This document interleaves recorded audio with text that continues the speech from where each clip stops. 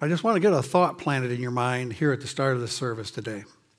If you've ever read biographies of famous people, maybe someone like Abraham Lincoln or Gandhi, Martin Luther King, JFK, their deaths, even at the point of unusual deaths like Martin Luther King and JFK, their deaths as a part of the biography make up actually a very small part of the story. There's one major exception to that in the history as we look at it, and that's Jesus Christ. Shortly after his death, 4 biographies were written. And in those 4 books, Matthew, Mark, Luke, and John, about 33% of the account of the biography are devoted to the death, the events surrounding the death of Jesus Christ. We're at that time of the year where that becomes very important. I know many churches observe this time of year with the full Lenten experience, where Lent is a period that is officially, formally observed. Other churches try to make sure that Easter Sunday is going to be a very, very special Sunday. This year, we're doing something where we're looking at 4 days as we approach Easter over these next 4 Sundays. 4 defining days: Thursday, Friday, Saturday, Sunday. They're part of what's commonly called the Holy Week. We're going to be looking at those days. We're going to look at Friday today. Next week, we're going to back up and look at Thursday. And then we'll move ahead and look at Saturday on that next week, Palm Sunday. Good Friday will be devoted to Good Friday. And then finally on Easter Sunday, we'll look at that great climactic day that is Easter Sunday. Today we start with Friday. It's Friday. Times are not exact because in the Bible, times were not often determined exactly when you're reading. We're going to start today at the end of the day with Jesus no longer even hanging on the cross. 2 thieves still there. Jesus has been taken down, and the world is kind of reeling with the events that's taken place that day. Over that middle cross, there is a sign. The sign reads, Jesus of Nazareth, King of the Jews. It's written in Aramaic, it's written in Greek, it's written in Latin. We'll come back to that later. There are some questions that are also hanging over that scene. How did we get here? Why did this man Jesus die? How did this meek, mild, blesser of children, friend of sinners, end up being executed as an enemy of the state? And so as we walk through this over these next few weeks, we're going to see some powerful forces at work here. Those forces end up thinking that they've crushed Jesus. But when we keep on trying to understand, it becomes clear that the people who thought they were in charge that day, they really weren't. Everyone had an agenda on that Friday. We're going to look at those major players this morning briefly and ask, what did they want? Whose agenda prevailed? Whose will triumphed? Why did Jesus die? All right, then, we are looking at 4 defining days here over these next 4 Sundays. And we're going to jump into this on that day, Friday, and we're going to look at some of the major players that were involved on that day. My goal here is these events that surround Easter, they're so familiar to us. There are many people where they go to church and they think the only 2 topics that are talked about in church are Christmas and Easter, because those are the days that they're in church. So in the process of looking at this, just to be able to have a deeper appreciation and to be able to have our love, our gratitude for what Jesus did for us. I know last night as the choir sang, I was hearing the name of Christ glorified in what they did. We were out eating last night. I heard the name of Jesus being used by someplace in the restaurant in a way that was not real glorifying. To be able, it's like a knife gets plunged into your heart when you hear the name of Jesus used in that way. To be able to make a point or express disappointment. So among our major players, one of the primary major players, of course, was Rome. Rome would say Jesus died because Jesus was a threat and any threat to Rome had to die. Now, why was Jesus a threat? Well, he's called Jesus Christ. In our day, people sometimes mistakenly think that Christ is like his last name. It's not. The word Christ comes from the Greek word krio. It means to anoint. It means the anointed one or the Messiah, someone who is set apart. And the concept of Messiah, it is fundamental to being able to understand Jesus, who he was, what he did, and why he did it. In his day, you need to understand there were many others who claimed to be a Messiah. There were people there who thought they were going to be able to lead a political revolt. Now try to imagine the Middle East as a volatile place where religious fervor and politics somehow get mixed together in dangerous ways. It's kind of a hard thing to imagine that coming out of the Middle East, isn't it?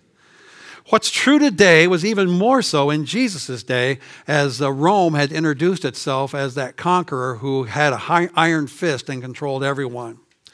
There were also the crowds in Jerusalem. Another major factor in the story, the crowds who were there to participate in the Jewish feast of Passover. These were people that they're chafing under Roman occupation. They are waiting for a leader who's going to lead them in overthrowing Rome. They dream of Israel being freed so it can return to the place that they saw in the Old Testament that God intended for them to be as the dream of the world, the envy of the nations. And as a result, there were several wannabe messiahs in Jesus' day. There were different ideas about who this Messiah would be, but everyone agreed on one thing. The Messiah would be a powerful figure who would overthrow Rome and lead Israel forward in freedom. And they all understood that would be the case with anyone who would be called Messiah. There were the would-be messiahs as well. We read about some of these messiahs in the New Testament. In Acts 5, we read some time ago, Theudas appeared, claiming to be somebody. I love the way that's put. I'm somebody. And about 400 men rallied to him. And then Luke writes, he was killed. The Jewish historian Josephus also tells us about Theudas. He was actually called a Messiah by Josephus. He recruited some followers. He claimed that he could part the Jordan River. He predicted that he would make the walls of Jerusalem fall down in a Jericho-like Joshua kind of display of power. He led a revolt against Rome. And then they captured him and they decapitated him in Jerusalem, where everyone could see what happens when you mess with Rome.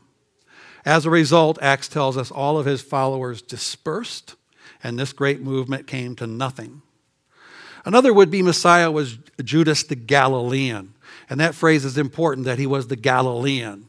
Acts 5 says, after him, Judas the Galilean appeared in the days of the census and led a band of people in revolt.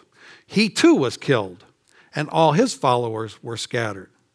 Well, not quite all of them were scattered, according to Josephus. He tells us about Judas's followers. They were called zealots. Judas said, God alone is the God of Israel. Caesar is an idol, a false idol. And therefore, Israel should never pay taxes to Rome. That got him some popular votes. People liked that idea a lot. Rome didn't like it so much. One of Jesus' disciples was Simon the Zealot. If you remember, the Zealot agenda was to revolt, believing God would destroy Rome, deliver his people, and all would be well. And so Judas the Galilean led the revolt. Many people joined the cause. He was eventually captured by Rome along with hundreds of his followers. Josephus tells how Rome crucified 2,000 of them with crosses that lined the sides of the road where everyone could see how it ends for someone who opposes Rome. Now, just in case anyone thought it might be a good idea to not pay taxes, Rome had plenty of crosses still available to use. So April 15th is coming. I don't think there are any crosses involved. May feel like that, but not necessarily. It happens that all of these events, because they took place in Galilee, when Jesus was a boy growing up, Jesus very likely would have seen those crosses along the road, saying, here's what happens to anyone who claims to be Messiah. That brings us to a really big question. because being Messiah is kind of a dangerous proposition. How do you know if you're truly the Messiah? Something like the story of King Arthur. He had a good name, didn't he? The legend said that there was a sword in the stone, and any person who could pull the sword out of the stone would become king. Arthur was the only one who could do it. Well, actually, he was the first one who did it and the only one who did it. He became the legendary king of the Round Table. How do you know if you're Messiah? Wisdom said that the guy who could defeat Rome, that was the Messiah. The only problem was you would never know until you tried. And so they tried with the prospect of being crucified if they tried and failed. History tells us there were at least 18 who tried. They would recruit their merry band of followers to attack Roman soldiers. They saw themselves kind of like a Robin Hood attacking Rome, taking back what rightfully belonged to them. All 18 tried and failed. And Rome regarded them as thieves. The Greek word used for some of them is lestes. If you go back to those two outer crosses on Golgotha, where thieves are being executed. Now, why would they execute? Why would they crucify a thief? It seems kind of harsh for a thief. Now, these weren't common thieves. They're not there because they'd been shoplifting at Walmart and refused to cooperate with security. These were part of the anti-Roman revolts that were taking place. And so Rome was sending a message to the crowds who witnessed those executions. Again, don't mess with Rome. And so on Friday, Jesus is crucified, even though he never identified himself as one of those military-like anti-Rome leader-type messiahs. In fact, the New Testament tells us that he rejected those attempts when the crowd tried to make him into that. If you remember, after Jesus had miraculously fed the crowds of people with a couple of fish, a few loaves of bread, the crowd comes and they try to make him king by force because they want a Messiah who is going to take Rome down, and he refuses to be part of that. He withdraws into the hills. He's there by himself, and the people are really frustrated because unlike other wannabe messiahs, Jesus refuses to be swept up into that frenzy of let's get Rome, let's revolt. So those were the would-be messiahs when Jesus came onto the scene.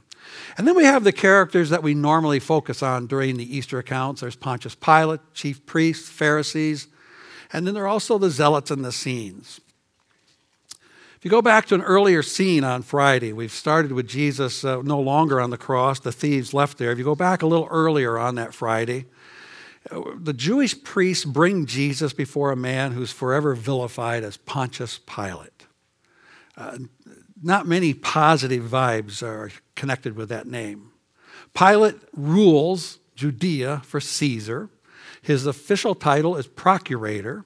He's stationed in Rome for the purpose of overseeing the area and procuring the taxes. Now, Pilate is an ambitious man. No one in his position wants to end up stationed in Jerusalem. It was viewed as kind of a career-ending kind of place to be assigned. The chief priests, they're in charge of the temple. They have a very narrow line they're trying to walk during all of these events. They have to stay close enough to Rome. They have to cozy up to Rome enough so that they're not going to be removed from their positions. But they can't be so closely identified with Rome that the people won't follow. And so the best word to describe how they're trying to work is collaboration or cooperation. They willingly cooperate with the enemy to protect their position for their own good. Next, you see the Pharisees. They're the experts at teaching the Jewish law.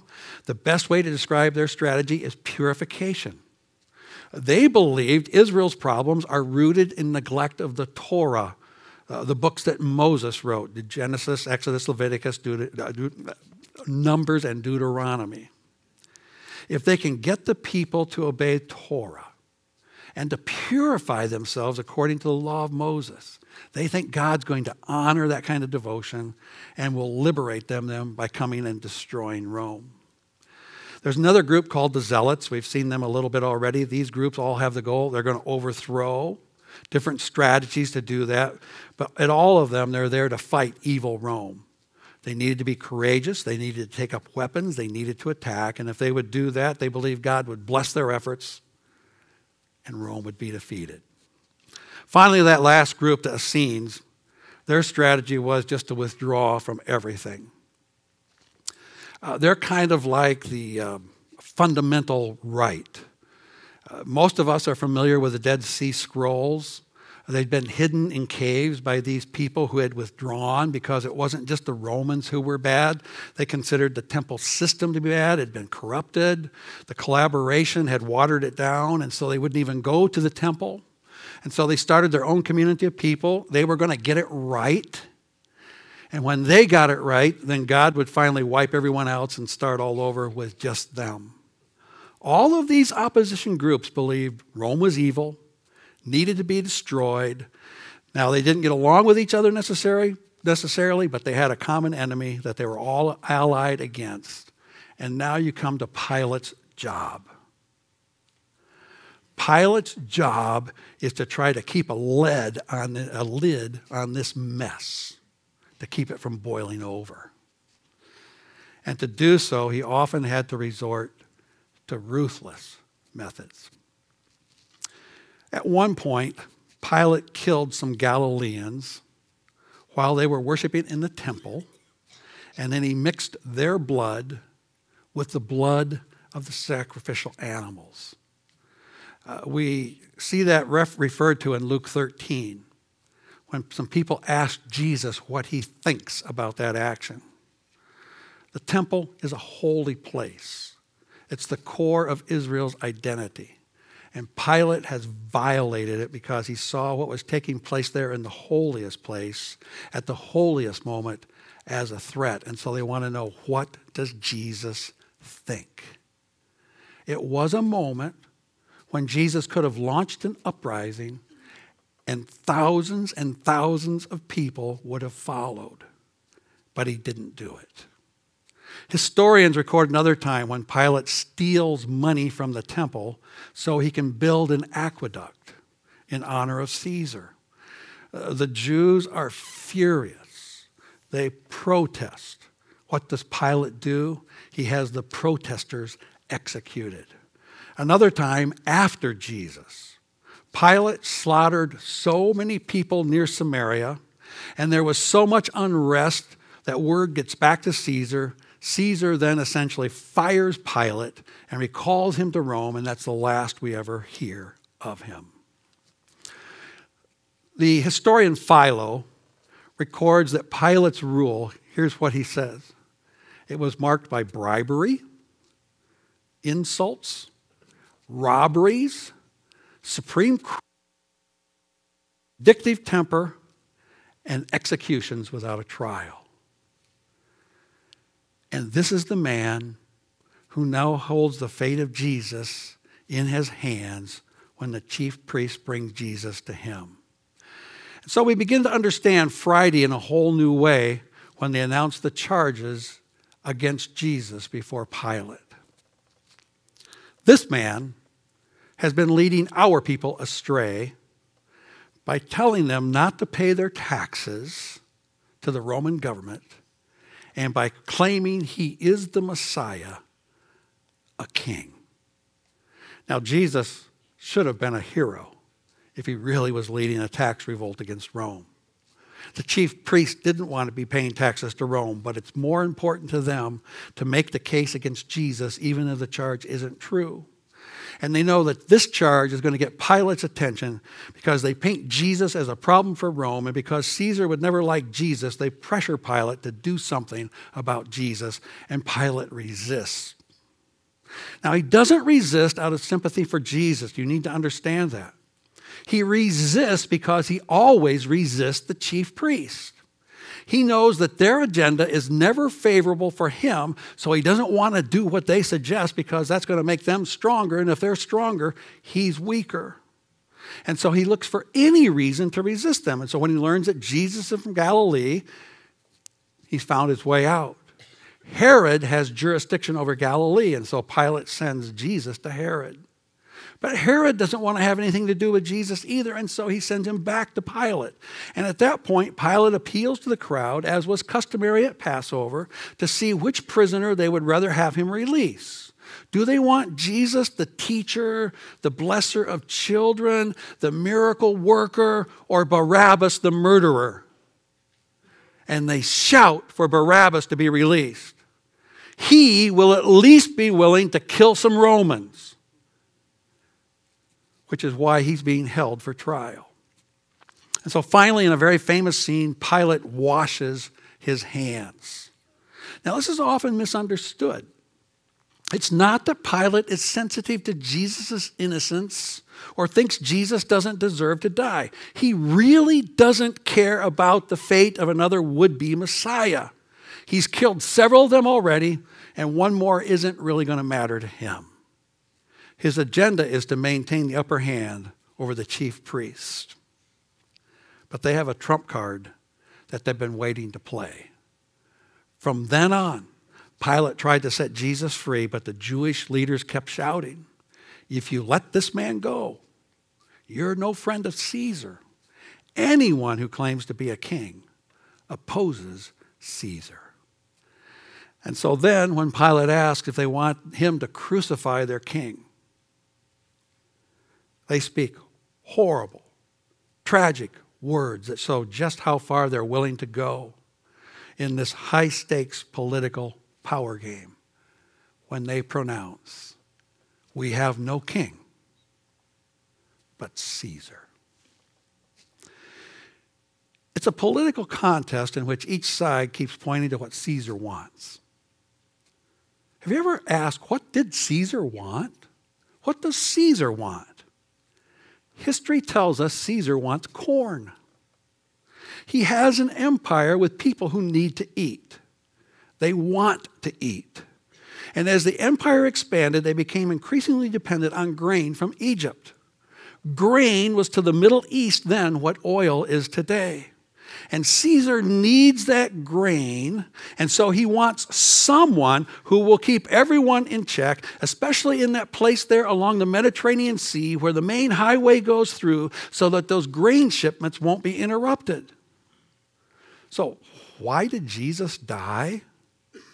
One could say Jesus died for corn. He died so Caesar could keep the empire fed and contented. Caesar may never even have heard of Jesus. But Jesus died because Pilate couldn't risk having Caesar think he was too weak to have these anti-Rome sympathizers running amok. They had to be kept in check. And so Pilate turns to Jesus and he asks, "Are you the King of the Jews?" It's a dramatic moment. If Jesus says the right thing, he could be set free. Now, there's an irony in all of this. Earlier in his ministry, people wondered about this over and over. All Jesus had to do one time was to say, "I am the Messiah." A big portion of the people would have joined him, willing to die. On the previous Sunday, Palm Sunday, with Jerusalem filled with people, the opportunity was there. They were celebrating the occasion when Moses had stood up against Pharaoh and God had delivered the people and set them free from their long enslavement in Egypt. The times, the names have changed. The scenario is the same. Israel is in bondage to Rome. The bad guy is now Caesar. The young dynamic teacher from Galilee named Jesus comes riding in on a donkey as the people celebrate, saying, "Hosanna to the Son of David." David, the warrior king who led the people to victory over their enemies. But Jesus won't fight. He never claims the title of Messiah while they're in Jerusalem. Now, he did in Samaria, while he was sitting at a well with a woman who needed to hear the good news, but never in Judea. If he'd claimed the title, the crowd would have joined him. Instead, they turned against him in just a few days because Jesus wouldn't take up the sword and revolt. And so now, when it's too late to save himself, when there's no one else around, when there's no chance of an army of people rising up to join him, Jesus finally gives a definitive answer to Pilate. When there's no chance that he's going to be viewed as a military leader, Jesus finally says, "Yes, it is as you say." Jesus knows what will happen. Pilate may not want it to happen, but eventually he washes his hands of the entire matter and pronounces the only sentence he can: Jesus must die. And so we come back to that question: who is really going to make this happen? To find the answer, we have to back up even further and ask another question: why do the chief priests want Jesus dead? Something big had happened. Just before he made his celebrated entrance into Jerusalem on Palm Sunday, Jesus had raised Lazarus from the dead. You remember that account? Jesus is now the topic of conversation. And the Pharisees and the chief priests have a meeting about what they need to do. We read there in John, the chief priests, Pharisees called a meeting of the Sanhedrin, that's the Jewish ruling council. What are we accomplishing, they asked. Here is this man performing many signs. If we let him go on like this, everyone's going to believe in him, everyone will believe in him, and then the Romans will come. And what's the problem? They'll take away both our temple and our nation. There is a real possibility that could have happened. It did happen in 70 A.D. After one wannabe Messiah too many, the Romans finally came in. They destroyed the temple, essentially obliterated Israel, a nation, until finally it was brought back in 1948. The religious leaders wanted to make sure their positions were retained. We can't lose our spots. And that's when the high priest Caiaphas spoke words that were filled with far more meaning than he ever comprehended. You don't realize that it's better for you that one man should die for the people than for the whole nation to be destroyed. That prophecy would come true in ways that exceeded what Caiaphas said. He never intended to say that Jesus would be the sacrifice, God's sacrifice for the world. He just saw that that sacrifice would maintain their positions because he knew if the unrest was too great, Rome was going to intervene, and that would be the end for them. Now, they knew Jesus wasn't a military threat. They understood Jesus represented something far different in ways that they'd never seen before. He was the living manifestation of the kingdom of God now on earth. The presence of God, the love of God, the power of God, the grace of God, the salvation of God were now on earth, but it wasn't found in the temple or in the sacrifices or in the keeping of the law. It was found in Jesus and how he lived and how he loved. And he was telling people that God's presence and blessing and forgiveness and guidance were now available to anyone through him. No one had ever said things like that or done things like he did. The religious leaders simply could not allow that to continue, even though it was what they had been hoping for and longing for centuries. Before the hearing with Pilate, there's another one with what's called the Sanhedrin, the Supreme Court of Israel. They arrested Jesus early on Friday, still dark. You know the story. They held their own trial, an illegal trial according to Jewish law. They wanted it done in secret so no one would know what was going on. They needed to handle this matter delicately, and they didn't want too many people to know what was happening because here was their agenda. They had to get the crowds to hate Jesus enough so that they could convince Rome through Pilate to crucify Jesus. And the best way to accomplish that is to convince Pilate that Jesus is a threat to Rome. And so to accomplish that, they came up with the two charges. He's telling people not to pay taxes, and he's claiming to be Messiah. They charged Jesus with blasphemy, so the crowds will hate him, and treason against Rome, so Pilate will deal with him. Now, you know the trial didn't go very well. They couldn't find evidence. They brought in the people they couldn't even get them to lie to get enough evidence. He makes no effort to defend himself. He even sits silent as they mock him. When they ask him the question, "Are you the king of the Jews?" he finally answers by saying, "I am." And it's like time stopped right then. I am. And then he said, "And you will see the Son of Man sitting at the right hand of the Mighty One and coming on the clouds of heaven." This great messianic prediction. And when he says this, he pronounces his own death sentence. Jesus gives them what they need for their verdict. He does what they couldn't do. He does his work for them. Why would Jesus do that? We need to back up one last time. Go back to a time before the cross, before the meeting with Pilate, before the trial, before the Sanhedrin. It's about 2 a.m. We find ourselves in the Garden of Gethsemane. The story of the human race begins in a garden with the first Adam. The story of the second Adam, a title for Jesus in the New Testament, is going to end in a garden. In the garden, Jesus has many options. He can fight like the zealots. He's young. He has charisma. People will follow him. Oh, they'll follow. He could withdraw like the Essenes. He could go into the desert and start a small, safe commune there in the desert. He could have chosen to collaborate with the chief priests. He had such popularity, they would have welcomed him in. They would have given him a place in the temple to teach. He could have tried to cut a deal with Pilate and to do what's acceptable to Rome. He could have even appealed to God the Father to rescue him. Jesus does none of those things. On this night, in the garden, early on Friday morning, this one lone, vulnerable man says, I know what I must do. I won't run. I won't fight. I won't deal. I won't dazzle. I'll die. I will die. Not my will, Father, but yours be done. And it's unbelievable. If anyone believed the real messianic mission was to die out of love for others, it's never been done before.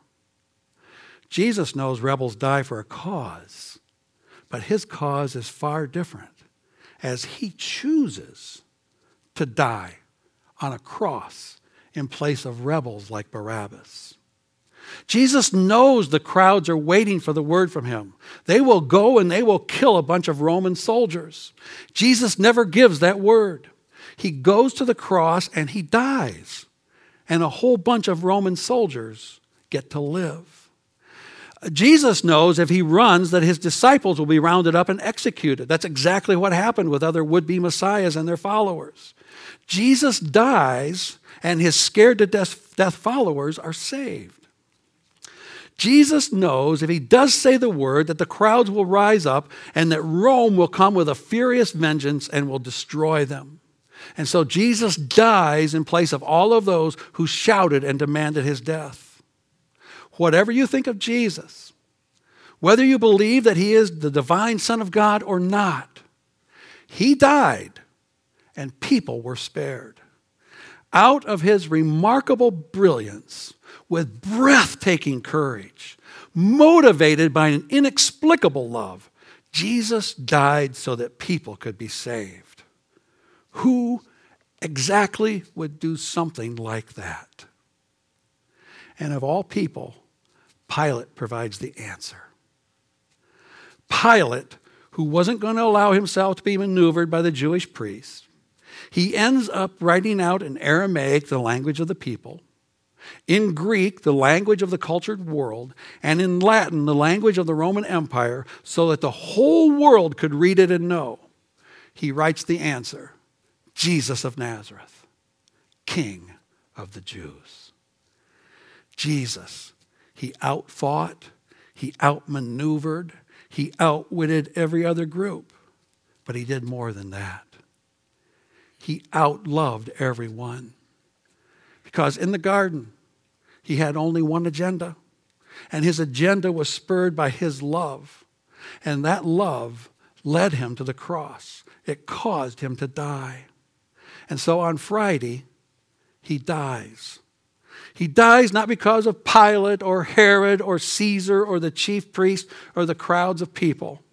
As Jesus told his disciples, I lay down my life only to take it up again. No one takes it from me, but I lay it down of my own accord. I have authority to lay it down and authority to take it up again.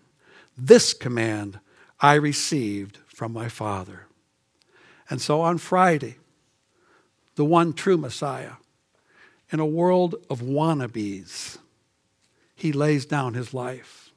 On Friday, God declares his love for you and for me and every person who has ever lived.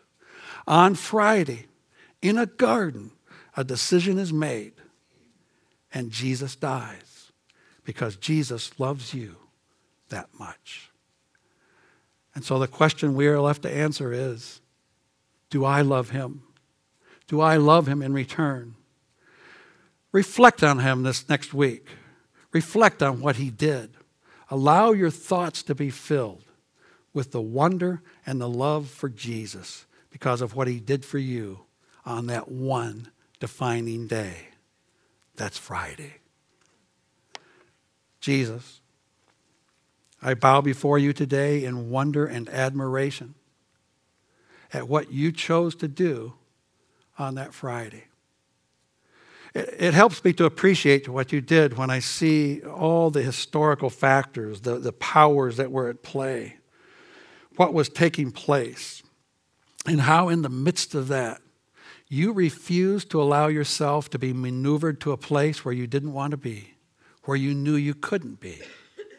But you steadfastly kept your eyes on the one goal that you had been given, to die as that sacrifice for sin, so that I could be forgiven and I could be set free eternally. It was about far more than being held slave to Roman occupiers. It was about releasing humanity from the sin that keeps us in bondage. Jesus, thank you for the deliverance that you provided by choosing to die for me. And so it is in your special holy name that we pray today. The name of Jesus. Amen.